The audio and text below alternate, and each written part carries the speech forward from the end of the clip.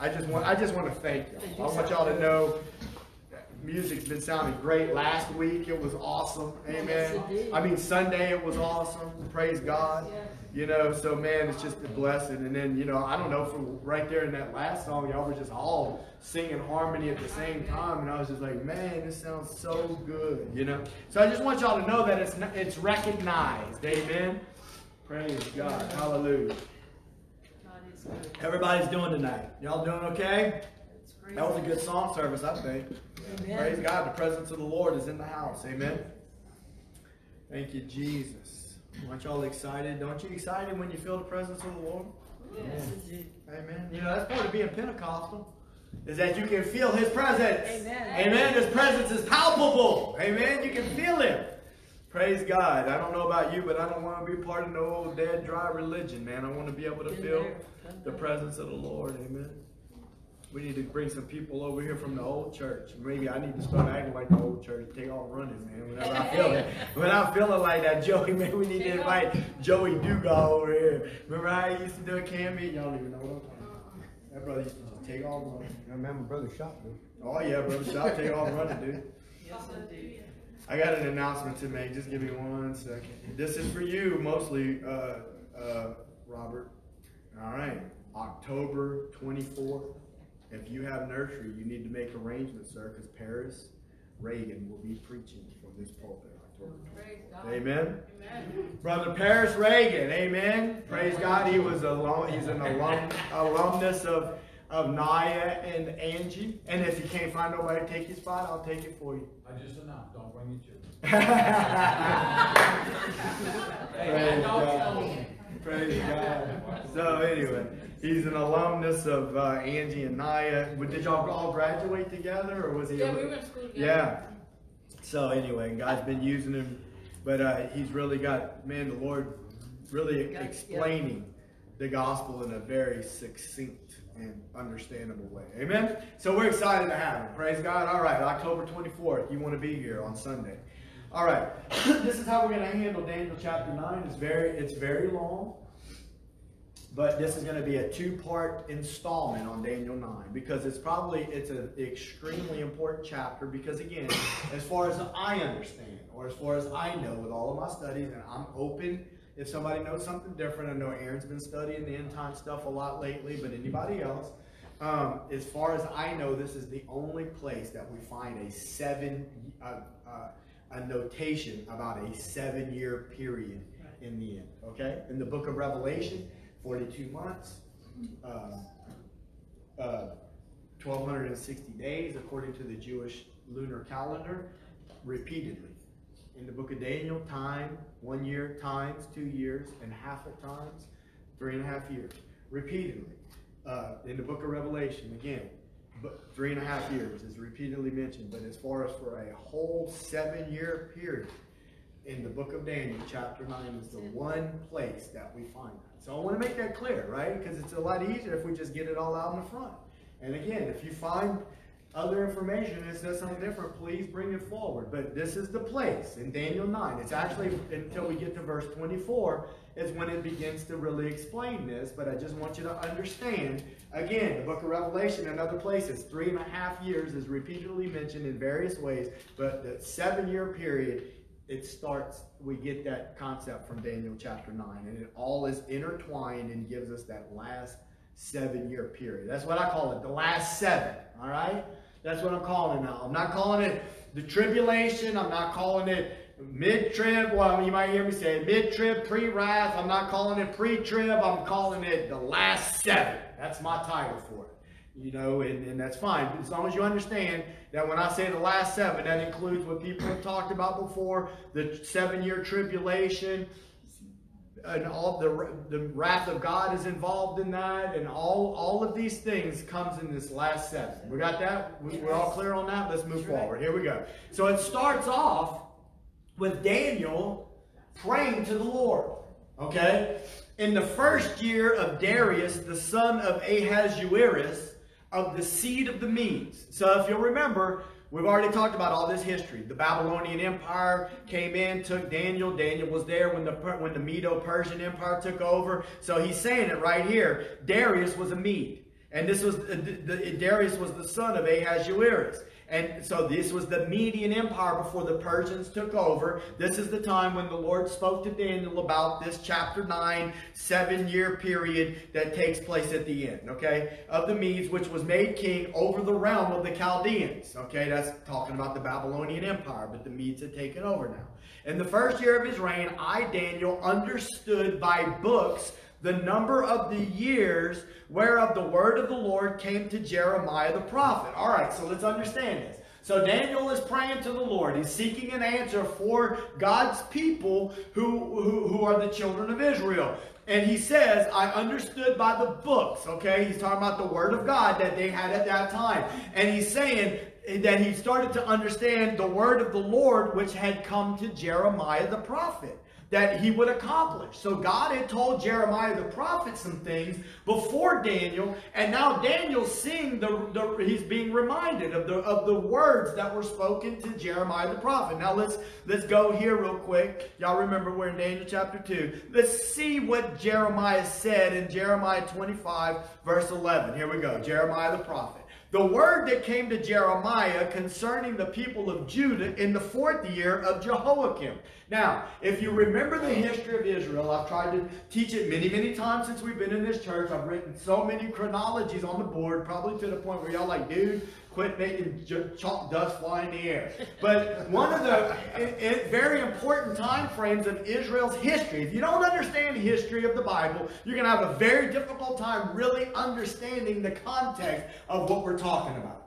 All right, so let me just remind you that we come from the Tower of Babel, we come over to next God called Abraham, and then we come to the time frame that they were in Egypt, and then they're released and they come, you know, we go through the Judges and Joshua, but you remember when they finally came into the land in the time frame of the Judges, if you'll remember, what did they do? Because we preached on that many times. We want a king. You remember when they said that? They didn't want to be different than the other nations. We want a king. Okay, God says, okay, well, I'll give you Saul. You didn't want to wait for David, but I'll give you Saul. Well, then comes David, and now who comes after David? Anybody remember the 3rd king of Israel?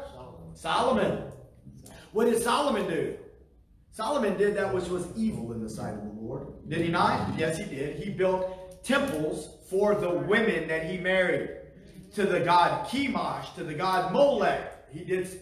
Solomon did not do what was right in the eyes of the Lord. Let's just call it what it is. The Bible talks about it, because what did it do? It caused a split in the kingdom of God. The upper 10 tribes of Israel and the 2 lower tribes of Judah, Benjamin and Judah, were stayed together. The other 10 were, okay. Then comes the time frame of the kings. And during the time frame of the kings, also corresponding with the time frame of the kings of the prophets.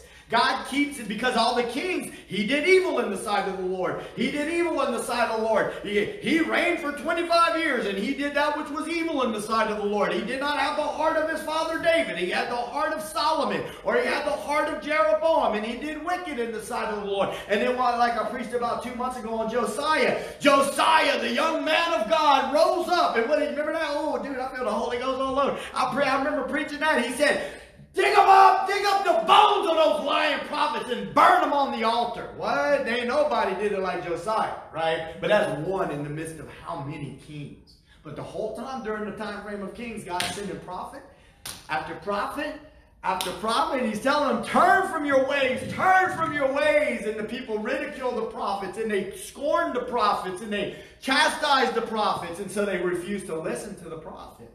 And so in the end, the Lord speaks to Jeremiah the prophet. Right there before this whole thing goes down in the Babylonian Empire. You remember the story. Daniel's a teenager, right? And they come in and get him. But before that, Jeremiah had already prophesied. All right? And it says, this is the word. Look, the 4th year of Jehoiakim, the son of Josiah, king of Judah. The Lord speaks when the righteous are speaking the word of the Lord. That was the 1st year of Nebuchadnezzar, king of Babylon, the which Jeremiah the prophet spoke to all the people of Judah and to all the inhabitants of Jerusalem, saying, from the 13th year of Josiah, the son of Ammon, king of Judah, even unto this day, that is the 23rd year, the word of the Lord has come unto me, and I have spoken unto you, rising early and speaking, but you have not hearkened. In other words, you didn't want to listen. The Lord has sent unto you all his servants, the prophets, rising early and sending them, but you have not hearkened. nor inclined your ear to hear. They said, turn ye again, now everyone from his evil way and from the evil of your doings, and dwell in the land that the Lord has given unto you and to your fathers forever and ever. Go not after other gods to serve them and to worship them, and provoke me not to anger with the works of your hands, and I will do you no hurt. Yet you have not hearkened unto me, says the Lord, that you might provoke me to anger with the works of your hands to your own hurt. Therefore, thus says the Lord of hosts, because you have not heard my words, behold, I will send and take the families of the north, says the Lord, and Nebuchadnezzar, the king of Babylon, my servant. Now look, Nebuchadnezzar wasn't serving the Lord whenever God, you know, everybody's a servant of the Lord. When God puts it in his hand to make things happen on the earth, they are all servants of the Lord. He is in control. Nebuchadnezzar, at some point in time, his heart was humbled. And yes, he glorified God. But the Lord's saying, no, he's my servant because he's in my hand, and I will use him how I see fit. And I will accomplish what I desire to accomplish through him. And that's what he did. He said, I will bring them against this land and against the inhabitants thereof and against all these nations round about, and will utterly destroy them and make them an astonishment and a hissing and perpetual desolations. Moreover, I will take from them the voice of mirth, that's a joy, that's a song of joy, and the voice of gladness, the voice of the bridegroom, the voice of the bride, the sound of the millstones. In other words, there's not going to be any harvest, my friend. You're not going to hear the sound of a millstone breaking up the grain. There's no more harvest. And the light of the candle. Because you know why you know harvest? Because you're going to be in another land. You're going to be in Babylonian captivity. And when you're in prison, you can't be producing a harvest. Right? And this whole land shall be desolation and astonishment. And these nations shall serve the king of Babylon. Here it is right here. 70 years. Now I got to tell you that that's a very important number. 70 years. 70 years, because you know why? He wanted the land to be able to lie desolate. Why? One of the biggest problems that God had with all this stuff, it was bad enough that Solomon built all these temples and that they were worshiping these false gods, and God kept telling them, don't serve these false gods. But you know what else they forgot in the middle of it all? They forgot that they were living on God's turf. Do you understand that? Yeah. This whole earth belongs to the Lord, but that little sliver of land, that's really special to God. And when, you know what he told them in the law of Moses? He said every 7th year is going to be a Sabbath unto you. See, just like, and ultimately we understand Sabbath is a rest. God created, and on the 7th day he rested. And what the Sabbath was to represent was actually the fulfillment of Jesus, and our true rest comes in Christ. Amen. But he was very serious. He said that not only will you rest on the 7th day of the week, but every year, every 7th year, your land is to rest. You're not supposed to plow the land. You're not supposed to sow the seed. You let the land provide for you in that 7th year, and I'm telling you, I will pour out a window out of the windows of heaven and pour you out a blessing. But you're going to have to trust me. You see, it's all about faith, my friend. Yeah. God is a God of faith, and his hand is moved by faith. And many times we take matters into our own hand. Oh, it's the 7th year. I don't know if I can trust him. Let me just go ahead and put my hand on the plow. Let me just go ahead and do it anyway. Don't put your hand on the plow, Christian. I mean, listen, get up and go to work tomorrow. That's not what I'm talking about. Work harder than everybody else in the company if you can. That's what the Lord will have you to do. But what I'm saying is, when it comes to spiritual things that the Lord's speaking to, you don't try to make everything happen and try to maneuver. You get the point? Let the Lord have his way. I wanted you to see that, though. 70 years. And we're going back to Daniel now. We're going back to the Daniel chapter 9. And then I wanted you also to see how that other scripture was in Chronicles. 2nd Chronicles. And it just kind of repeats. Or it's another way. You know what the Chronicles are? So the kings, it kind of like the 1st and 2nd Chronicles kind of in a way repeat 1st and 2nd Kings. But it kind of just comes at it from a different angle, okay? So it's worthy to read it all, because it just kind of like even solidifies it in your heart, especially if you read through, right? But look, Zedekiah was 1 and 20 or 21 years old when he began to reign. He reigned 11 years in Jerusalem. He did that which was evil. You see there's an example right there of what I was telling you. He did that which is evil in the sight of the Lord his God, and humbled not himself before Jeremiah the prophet, speaking from the mouth of the Lord. And he also rebelled against King Nebuchadnezzar, who had made him swear by God. But he stiffened his neck. Oh, Lord help us, huh? I don't know if that speaks to you or not, but how many times has old Matt stiffened his neck and decided, I'm not going to do what you're telling me to do, Lord. I'm just going to be a stiff-necked and rebellious person. He stiffened his neck and he hardened his heart. I love to preach like that, because guess what? I'm preaching to myself half the time. Hopefully you learn to love my preaching, and you know that if I'm preaching it to you, I'm preaching it to me. Amen. From turning unto the Lord God of Israel, moreover, all the chief of the priests and the people transgressed very much after all the abominations of the heathen. And in other words, the people of God living like the people of the world. And the house of the Lord, which he had polluted. Then polluted the house of the Lord, which he had hallowed in Jerusalem. And the Lord God of their fathers sent to them by his messengers, rising up betimes and sending, because he had compassion on his people and on his dwelling place. But they mocked the messengers of God, and despised his words, and misused his prophets. Look at that. That's exactly, I don't even remember reading all this. I guess I did, but it's the same thing I was just saying. Until the wrath of the Lord arose against his people, till there was no remedy. Therefore he brought upon them the king of the Chaldees, Nebuchadnezzar, who slew their young men with the sword in the house of their sanctuary, and had no compassion upon young man or maid, an old man or him that stooped for age. He gave them all into his hand. All the vessels of the house of God. Remember that we just preached about all. Great and small, and the treasures of the house of the Lord, and the treasures of the king and of his princes, all these were brought to Babylon. And they burnt the house of God, broke down the wall of Jerusalem, and burnt all the palace. Look at that. I want you to see that, because look, when we get into Daniel 9, this is all connected to this. The house of God lay waste, burnt down. The city is in rubble. Okay, can you imagine a war-torn city? I mean, you see the devastation from the hurricane, right? Y'all been driving, y'all been to Houma yet? Okay. Y'all were in Houma like after the mess? I mean, look, it's a mess, right? You got rubble everywhere. Stuff piled up on the sides of the road. That people's houses, like, so messed up. Some of y'all, I mean, Wade and Robert probably seen worse stuff over there in Luling. And when you get further, Laplace, I mean, dude, it went so bad. Point is devastation and desolation. That's what war-torn areas look like. That's what Jerusalem looked like. The city was war-torn. The city was beat down. God allowed it to happen to bring chastisement upon his people. It's something that we got to understand. I was sharing with somebody today. I don't remember who it was. But look, people have been asking me about their kids lately. What do you recommend I do? Look, I'm going to tell you what I know the Lord put on my heart. It didn't turn out exactly the way I expected, but it doesn't mean that it wasn't right. And in the end, this is what you got to be able to do. Children of God, if you have children, this is what you got to be able to do. You're going to have to be able to sleep at night.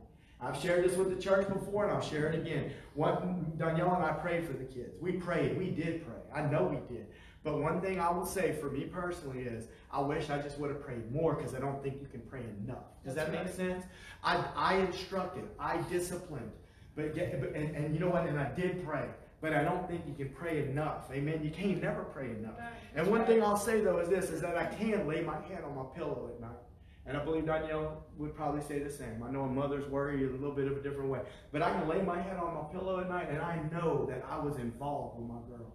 I know that I told them the truth. Every way, know how.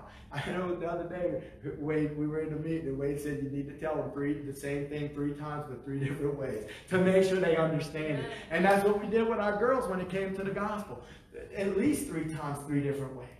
And I can lay my head on my bed pillow at night, even though things have not turned out the way that I would have expected. That doesn't mean it's over. Amen. The Lord got the last say so, my friend. Amen. Hey, look, Jonah, he'd be in the mouth of the whale, in the belly of the whale, and the Lord will vomit them up on the shore. They'd be all tangled up with seaweed and whale bile all over them. And time to get up, wake up, and say, oh, Lord, where I've been so long. You know what? The Lord knows how to get a hold of folks. Y'all know what I'm talking about. So the Lord got the last say so. But what I'm trying to say is, in the meantime, you know, sometimes the enemy will try to wear you down, beat you down, right? Yeah. And you know, you didn't do it. No, you're a liar, devil. I did everything I knew to do, and I did it all for the purpose of trying to raise godly seed. And in the end, it's God's. It's on you now, Lord. It's on you. I mean, I need to pray. I still need to pray more. Don't you need to pray more? Yes. But look, that's one thing you don't want to do as a parent, is look backwards and regret. Listen, sometimes things happen in our life. Sometimes we don't know the Lord whenever our children are growing up the way we know the Lord now. Don't sit there and live under condemnation and guilt for that. Start today. Get on your knees. Pray for your kids. Try to be loving. Let the Lord do a work in your heart and in my heart. Amen. You get the point I'm trying to make. I don't even know how I got all there other than war-torn Jerusalem is what I'm really trying to talk about. It's a mess. People's lives are a mess.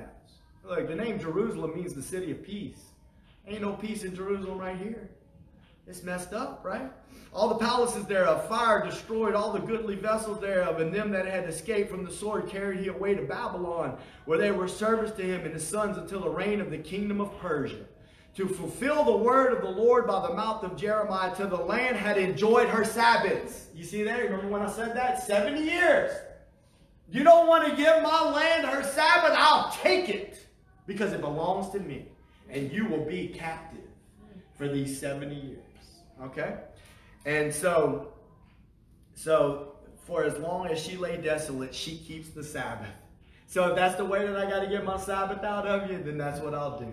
I'll put the land desolate. I want you to think about, look, 10 years. A score is 20 years. I know that's old King James, but look, a score is 20 years. So 3 times 20 is 60, plus 10, 70. 70 years. I want you to remember that word desolate. Because listen, Jerusalem ain't never been the same. You hear me? Oh, they might have, listen, they might have the city might have a wall, or the remaining wall is the Wailing Wall. That still you see those Hasidic Jews over there with the little curly cues. That ain't even real Judaism, but we ain't got time to go there. But that city has never been the same. You hear me? It's never been the same. Okay? Because look, it's still desolate. It's still not right. The presence of the Lord is not in the city. There's not a temple there. We understand that Jesus is the fulfillment of that, but what I'm trying to make a point is God's presence always dwelled with his people in the temple, in the Holy of Holies. Build me a sanctuary that I might dwell with my people, Exodus 25:8. Beyond the veil, in the Holy of Holies, between the cherubim, where you put the blood, sprinkle it 7 times, this is where I will meet with you. There is no temple there. Just as in the book of Samuel, whenever the children of Israel took the ark to try to fight the Philistines, and on that day they stole the ark of the covenant of God, and Hophni, and what was it? Yes, it was Hophni and Phinehas, right? And what happened? Eli gets the message, and what happens? He dies. He breaks his neck. You remember that? You remember the high priest was Eli, and he got the news. They took the ark. They took the ark, and he falls backwards and he breaks his neck. And one of his boys' wives was pregnant, and she named their son Ichabod. For the presence of the Lord has left this place. Ichabod. And listen, it ain't been right since. Yeah, I mean, during the Solomon's time, the presence of the Lord showed up and the priest couldn't minister. Yeah. But guess what? The rebellion of Solomon results in this. Okay. It still ain't right, my friend. There is no temple on the Temple Mount. You know what there is? There's a dome of the mosque. Still desolate is the point that I'm trying to make. Oh, the Lord's going to make it right. It's going to all come back, but for another purpose. See, because the enemy's going to be behind some of this. You understand that? He's going to build a temple. They're going to rebuild a temple, but for the whole purpose of the rebuilding of this temple, let us understand that. Let us be wise, okay? I know that this is out of context, but let us be wise and calculate the number. Let us count. Let us understand what's going on. We pray for the peace of Jerusalem, but there ain't going to be no peace in Jerusalem until the Prince of Peace shows up. And as a matter of fact, if there's peace in Jerusalem before Jesus shows up, it's a counterfeit peace. And he's a liar. And he's the Antichrist, not the Christ. And they're going to build a temple over there, and on the wing of the temple, he will exalt himself and demand to be worshipped. So I'm just trying to say it's desolate. There's a time frame of desolation. And even Jesus talked about it. We preached about it out of Matthew 24. When you see the abomination of desolation that was spoken of by the prophet Daniel, flee to the mountains. Yep. What he's talking about, listen, the place is desolate now, but there's coming a time when there's going to be another abomination that causes desolation, just as there was during these time frames here, where I told y'all already about Antiochus Epiphanes, or whatever the case, how the things that he did and how he put that swine on the altar. Guess what? In a similar, and he said, exalt me, worship me. That's what Antiochus said, that Grecian king. In a similar fashion, that's what the Antichrist is going to do. When that temple is rebuilt, he's going to elevate himself in the temple, and he's going to demand to be worshipped as God. But I want you to see,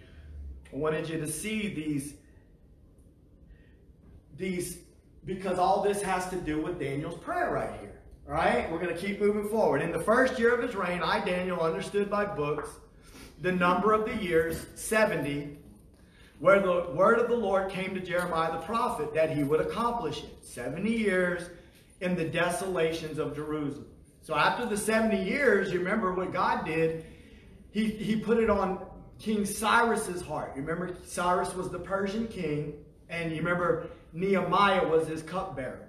Y'all remember that story? If you haven't read it, it's okay. We'll get there sooner or later. We'll come back and we're going to do it all over again. But Nehemiah was his cupbearer. And he was downcast because he had heard what Jerusalem looked like. And the king, Artaxerxes, I believe, no, it was Cyrus, I'm sorry. Cyrus said, what's wrong with you? He said, I just got news of my city, my beloved city. It's burnt to the ground. Won't you please give me permission to go back and to help restore it? Cyrus gives an edict that allows them to go back and to start restoring the city. Very important that you catch that. That is what Daniel 9:24 is all about. Daniel 9:24, when we're about to get there, it says, from the edict to rebuild Jerusalem until Messiah, there was a certain amount of time. We're about to get there, but I want you to understand that. All this is built into the history of Israel. This is a lot of information. I get that, but if you're ever going to understand it, listen, you know how many times I had to hear people preach about this, and how many times I had to read it, and how many times I had to study it before I even had a clue? A lot, because there's a lot of information here. But I want you to understand it's all within the Word of God. Okay? He said, I set my face to the Lord God to seek by prayer, supplications with fasting and sackcloth and ashes. What does that mean? That means he was really serious about praying. It means he was really in a lot of pain for his city and his nation. Okay? I prayed unto the Lord my God and made my confession and said, O Lord, the great and dreadful God, keeping covenant. You know, God's so good, God always keeps his end of the deal, right? Yes. We're the ones that mess it up. Come on, church, help me out. Yes. And mercy to them that love him and to them that keep his commandments. You want mercy in your life? Just follow the Lord. Amen. Let's follow the Lord. Amen. We have sinned and have committed. Look at Daniel. He keeps himself in there. That's the one that was in the lion's den. Daniel's the one that said, I'm not going to eat your meat and drink your drink. But yet he's putting himself in there because he knows he's not perfect. We have sinned and committed iniquity and have done wickedly, our nation and our city. We've rebelled, even by departing from your precepts and your judgments. Neither have we hearkened or listened to your servants, the prophets, which spoke in your name to our kings, our princes, and our fathers, and to all the people of the land. O Lord, righteousness belongs unto you, but unto us confusion of faces. Have you ever been outside the will of God and realized how the state of confusion that you could be in? Yes. Lord, help us. I don't know about you, but I don't want to be in confusion. Amen. Of faces at this day to the men of Judah, to the inhabitants of Jerusalem, and to all Israel that are near and that are far off, through all the countries where you have driven them. So they're all dispersed. All of God's people dispersed all over the place, right? We're moving along. Because of their trespass, that they have trespassed against you. O Lord, to us belongs confusion of face, to our kings, to our princes, to our fathers, because we have sinned against you. To the Lord our God belongs mercy, forgiveness, though we have rebelled against him. Neither have we obeyed the voice of the Lord our God to walk in his laws, which he set before us by his servants, the prophets. Yea, all Israel have transgressed your law, even by departing, that they might not obey your voice. Therefore the curse is poured upon us, and the oath that is written in the law of Moses. We don't really have time to go there, but look, well, I'll show it to you. Deuteronomy 27. We're not going to read it all, but I want you to see. Where are we right here? I don't want to lose my spot. I don't lose it. We're in Daniel chapter 11, in case I didn't put my little clip to go back. Daniel, verse 11. Look at this stuff. We're not going to read through all this because I keep you here all night long. But I want you to know in Deuteronomy 27. Now this is during the time frame of Moses. Okay, that's why it's important for us to understand chronology. We're going way back now. Daniel's 586 BC. The time frame of Moses is like 1450 BC. So we're about, what is that about? I'm bad doing backwards math, but what is that, about 800 years? 800 years before Daniel's time, God told Moses, cursed be the man that makes any graven image or molten image, an abomination unto the Lord, the work of the hands of the Christ. See what I'm saying? Through Moses, God warned his people before they were ever in the land of Israel, don't do these things. And the reason I'm warning you is because I know that the people over there are doing it. And it's just like you and I, whenever we come into the faith, we're either going to serve the Lord or we're going to serve the world. And listen, young people that are in school, and I know because I've been in school and even in college, guess what? The world is always going to keep on being the world. Amen. And the Lord says, come out from amongst them and be ye separate. He doesn't, it's not okay for God's people to be polluted with the world. All right? So you get the point there. So God warned them in Deuteronomy, but yet nevertheless, they did it anyway. And so God says, transgress your law. Even by departing, they might not obey your voice. Therefore, the curse is poured upon us, the oath that is written in the law of Moses, the servant of God, because we have sinned against him. And he has confirmed his words, which he spoke against us and against our judges. You know that word, that phrase that we talk about, you reap what you sow, that has meaning. Amen? It really does. God's going to see to it. But he's also merciful. And he's a God of restoration. Amen?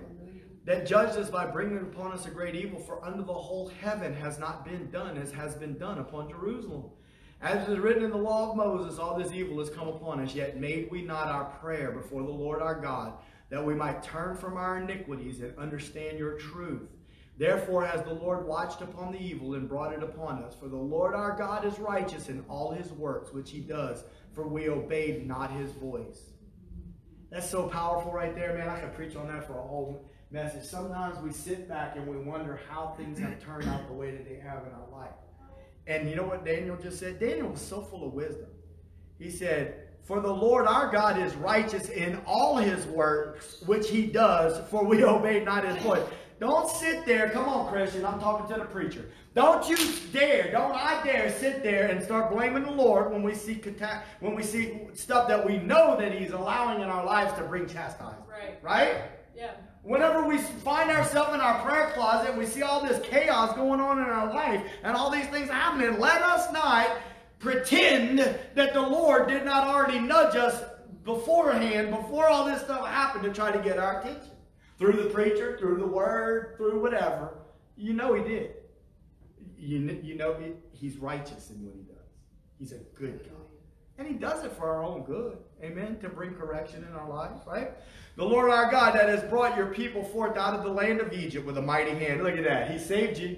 That's salvation right there, my friend. Don't forget that he saved you. And he's got you renowned as at this day. We have sinned, we have done wickedly. O Lord, according to all your righteousness, I beseech you. Let your anger, your fury be turned away from your city, Jerusalem, your holy mountain, because for our sins and for the iniquities of our fathers, Jerusalem and your people are become a reproach.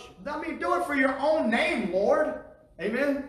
To all that are about us. Now therefore, O our God, hear the prayer of your servant and his supplications, and cause your face to shine upon your sanctuary that is desolate. Now get that. It's burned down. The city's burned. The sanctuary is burned. And Daniel's praying, Lord, please cause your face to shine upon your sanctuary that is desolate. Look at this. For the Lord's sake. And not fix it for me, Lord, so I don't have to be under Darius's hand anymore, that I don't have to serve him and hang out with all these magicians and astrologers, and when they can't figure out the dream, I got to get called down there. Here we go again. There's no God in heaven that can interpret it for you, and I got to hang out with all these occultic magicians. Not because of that, but no, for your glory, Lord. For your glory. Lord, change my life. Amen. I mean, he is changing, but change Yvette's life. Change Shelby, Lord. And not for our glory, but for yours, Lord. That when you change our heart and you change our lives, you get glory. Amen. Oh my God, incline your ear and hear, and open your eyes and behold our desolations in the city which is called by your name. For we do not present our supplications before you for our righteousnesses, but for thy great mercies. O Lord, hear, O Lord, forgive, O Lord, hearken and do, defer not for thine own sake. O my God, for your city and your people are called by your name. And look at this is where it changes. Now, I'm not going to keep you here much longer, because I told you this was going to take 2 installments. Next time, we're going to really focus on the prophecy of the weeks. 77s are determined upon your people, Daniel. We're going to really focus on that next Wednesday. But look, while I was speaking and praying, this is when it changes right here. While I was, did you hear that prayer though? Think about that. Let's just stop for a second and think about some of our own prayers. I don't know about, I'm not speaking for you. You probably got a much more passionate prayer life than me. But I'm just saying something that sometimes my prayers are really passionate. You know what I'm saying? But then sometimes it's kind of like, you know, just throw one out there. Let's pray, you know, and throw, because we're tired. Oh, Lord help us, right? But look, do you remember the description that Daniel had? I was in sackcloth. You know what that means? He clothed himself in burlap. I understand you can't work it, but the concept of the Jew when he put sackcloth on himself was a sign of repentance. It was uncomfortable. You hear me? Whenever we're living in the midst of a situation now and we find ourselves in an uncomfortable situation, usually that's the best time to pray. You hear me? Yeah. When you're hurt, when you feel heartache, when there's things that are going on and you're downtrodden. Look, when you take that heart right there and you bring it to the Lord, a broken and a contrite spirit, He will not despise. Daniel got a hold of the Lord. While he was praying, boom, something happened. While I was speaking and praying and confessing my sin and the sin of my people Israel, presenting my supplication before the Lord my God for the holy mountain of my God, yea, while I was speaking in prayer, even the man, we're talking about an angel now, his name is Gabriel, even Gabriel, whom I had seen in the vision at the beginning, being caused to fly swiftly, touched me about the time of the evening oblation. What does that mean? About 3 o'clock. There was an evening sacrifice. 9 o'clock was the morning sacrifice. 3 o'clock was the evening sacrifice. He's over here praying, and about the time, 3 o'clock in the afternoon, the angel Gabriel touched him. Oh, hallelujah. And he informed me and talked with me and said, Daniel, I am now come forth to give you skill and understanding. I don't know about you, but I want skill and understanding in these last times. This whole vision that Daniel was given is all for you and I. Now, whether we see these last times, I'm not saying that we're going to see them. I don't know. But I guarantee you that we are at least in the beginning of the very end. I believe that with all. Now, how long does the very end last? I don't know. I'm not going to give you a day, because then I would be I'd be a false prophet as far as, I ain't found a date yet. Okay? Give you skill and understanding at the beginning of your, in other words, when you first started praying, the commandment came forth, I am come to show you, for you are greatly beloved. Boy, look. You know what it means to be greatly beloved? You can't probably see it, but it says precious. Daniel was precious in the eyes of God. Can I tell you that you're precious in the eyes of God? You know how valuable you are in the eyes of the Lord? Now, this is just the truth. I ain't one of them feel-good preachers, but I'm here to tell you something right now. I want you to feel good about this. You know how precious you are and how valuable you are? God bankrupted heaven and gave you Jesus. You know how valuable an object is? I heard this said before. You know how you can determine an object's value? What somebody's willing to pay for it. God was willing to pay for you with the blood of Jesus. It doesn't get any better than that, my friend. That's how valuable you are in the eyes of God. Daniel was greatly beloved. Therefore, understand the matter and consider the vision. Look at this. This is where it is. 70 weeks are determined upon your people and upon your holy city, to finish the transgression, to make an end of sins, to make reconciliation for iniquity, to bring in everlasting righteousness, and to seal up the vision and prophecy, and to anoint the most holy. Now, I'm about to close. You ready? Now, therefore, and understand that from the going forth of the commandment to restore and to build Jerusalem unto the Messiah Prince, shall be 7 weeks and 62 weeks. Now, let's just slow down for a second, because that's a lot of information. So first of all, when the decree goes forth to rebuild the city, we know. Now, I can't give you an exact date. Some of this I have read behind scholars, and I'm telling you the things that I have learned in the way that other men break some of this down. Because in order to really come to the dates properly, you have to go off of an old, like a Persian, whether it was a Medo-Persian calendar, then you got to be able to translate it into the Gregorian calendar. That's above my pay grade, my friend. I'm sorry. But what I am trying to tell you is that many a scholar agree that these weeks, that's the first thing I want you to understand. Let me see if I can do this. I'm going to draw it on my little thing. All right. That these weeks Weeks are actually years. Now, how do you break up years in sections in America or in English? What is 10? Deca, right? 10 is a decade. Sorry, I spelled it wrong. 7 for the Jew is called a heptad. All right? You got to trust me on this. All right. It's a heptad. So these weeks are literally units of years. It's not like a 7-day period. It's units of years.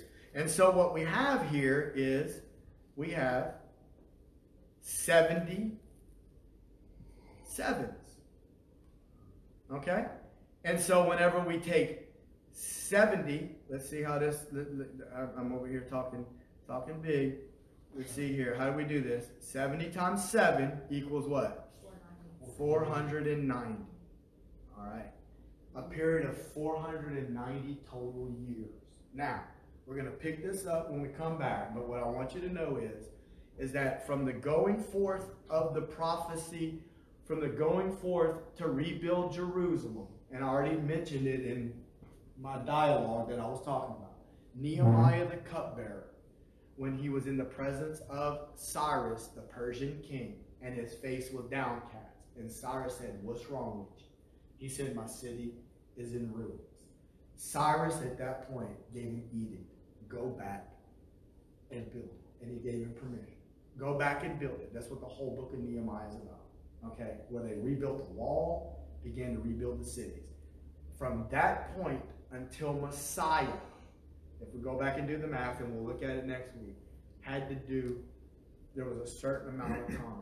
And the time was this, 483 years according to scholars. Okay? I can't translate it for you. You got, I believe it. I believe it. They say really to the day.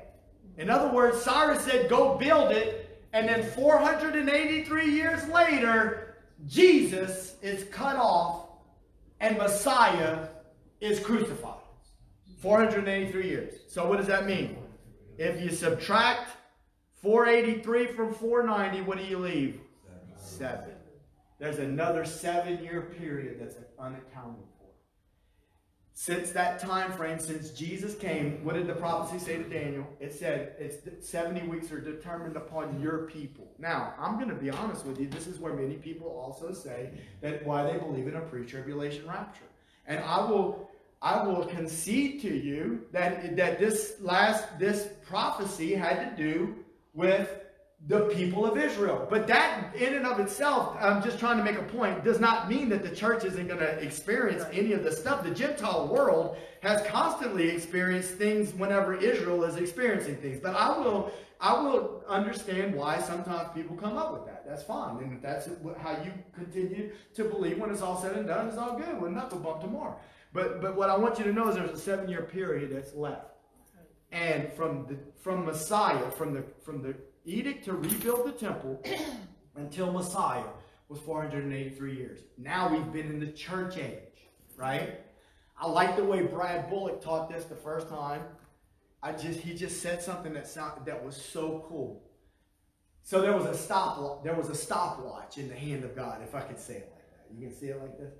There's a stopwatch in the hand of God, and he's waiting. Nehemiah walks into Cyrus's area to give him the cup. And Cyrus says, "What's wrong with you?" And as soon as he hands that edict to Cyrus, the time clock starts. All right? All the way for 483 years until the cutting off of Messiah. Time clock stops. Now we've been in this church age all this time. There's an event that takes place that restarts the time clock. And it's what we're going to read next week, where the Antichrist confirms a covenant. Starts the time clock again for the last 7 years. Hopefully that makes some sense. Next week we're going to break it down. I hope it makes some sense. It's a lot of information. I get it. But I want you to know that's where that 7 years comes from. Amen. Father, we thank you, Lord. We thank you for your word, oh Lord God. Lord, you have put it there so that we could understand what's going on, Lord. You want to prepare your people. Your prophet Daniel was seeking your face, crying out to you, and he desired to know the truth. Lord, and you made him aware of it because you want people to understand. You want people to know what's going on, Lord. This is a lot of information, but Lord, we need to understand. We need to understand your word.